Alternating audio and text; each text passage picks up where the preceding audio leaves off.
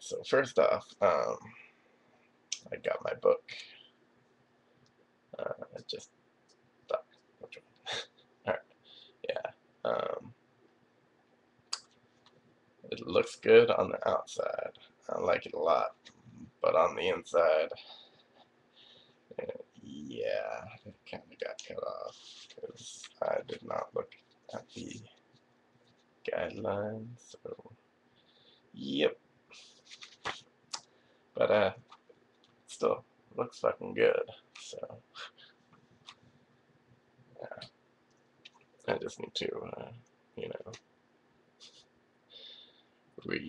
adjust the margins of the writing. But that's all right. But yeah, anyways, I was being told by my friend, and I get it quite a lot when people read my poetry because, a lot of the stuff is depressing, and that's what he essentially told me.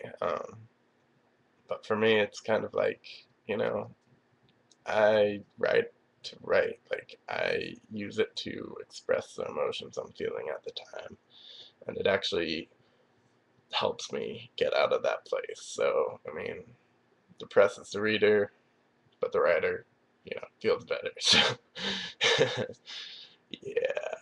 But, I mean, in all actuality, I've got like one person, two people who watch/read my stuff. So, yeah. Probably doesn't matter that much.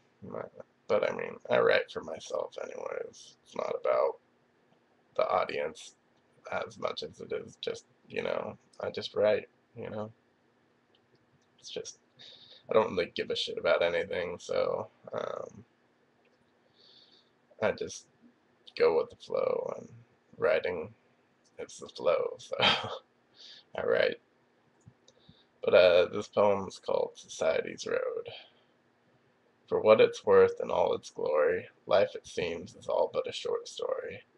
Only you can write this novel we call life, and whether you choose to copyright someone else's book or follow society's scythe, I suggest first taking a closer look. The simplest joy is crafting oneself, being undefinable by dictionaries, and putting other people's lives back on their shelves, while not being completely caught up in obituaries. Life's conclusion is all too short to dread, so do not let its point sink too deeply into your head. The best choice is to reach out to the world, simply with your voice. Let your words echo in society's ear, and stand strong so you make your point clear.